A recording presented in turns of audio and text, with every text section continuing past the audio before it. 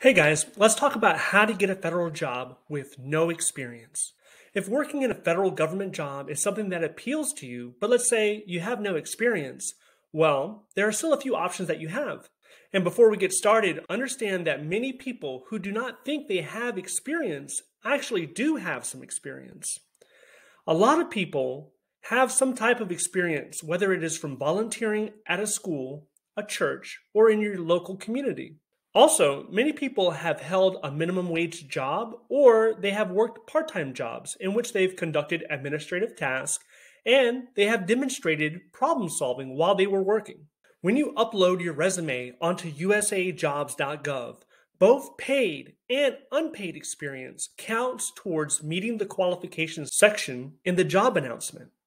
In fact, last year, I helped an individual who only had volunteer experience enter the government as a GS-11. This person never held a paying job, but still had multiple years of experience. Regardless of the type of work or activity you were doing, it can be counted as experience. Do not sell yourself short. Many times you can take this type of experience and tailor a resume that could easily qualify you for a government job. Okay, now, if you really don't have any experience, then this is what you can do.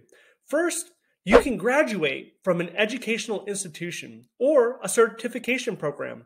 This could be at a university or your local college.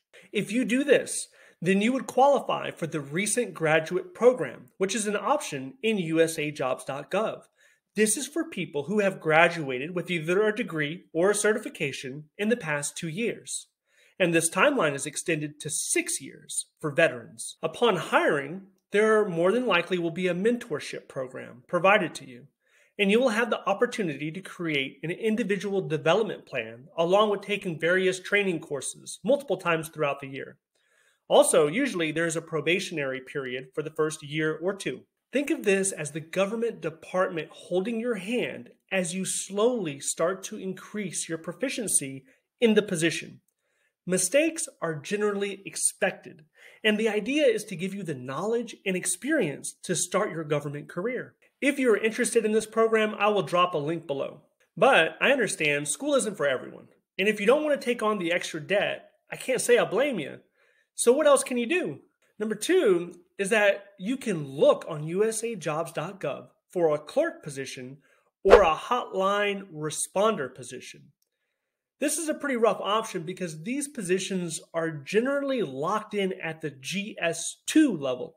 But as long as you've graduated high school or its equivalent, which I'm assuming is a GED, then you can qualify for a job solely on education with zero experience required. This is something that you can quite easily create a filter on USAjobs.gov for, and then there will be an automated email sent to you whenever these type of positions open up in your area. Now, before you commit yourself to this option, you have to understand that starting off as a GS2 is starting pretty much at the bottom rung of the ladder, and it will take years to get to a level that will be on par with the national average salary. As an example, this is the average salary for a GS2 in Tampa, Florida.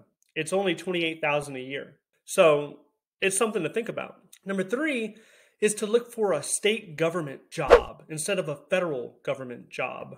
There are various state or even city government jobs that you can apply to with no experience, and these jobs typically will involve physical labor. You can use these types of jobs as a stepping stone to a future federal government job by using the time to build up different experiences. If you do a quick Google search of your city, county, or state government, you can find a list of job positions that you should be able to filter through and apply. Okay, so let's say none of these ways I've mentioned so far interest you, but you still have the desire to work for the federal government.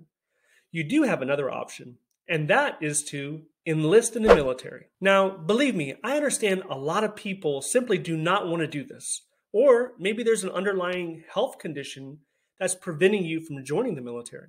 But if you are able to join, then this is something that you should at least consider. It doesn't matter what branch you decide, whether it's Army, Navy, Marines, Air Force, or Coast Guard. If you enlist for a few years, you will pick up a lot of different experiences. And on top of that, you will be eligible for the Veterans Preference when applying to federal government jobs on USAjobs.gov. There's also an option where you can join the National Guard and find federal government jobs at the same time.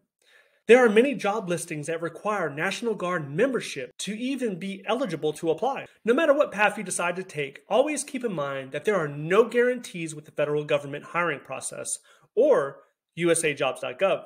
So prepare for some potential disappointment in the beginning. But if you seriously want to get in, as long as you are persistent and keep applying, you will eventually find your way in. In my experience, I did not start thinking about a federal government job until I had over 10 years in the Army.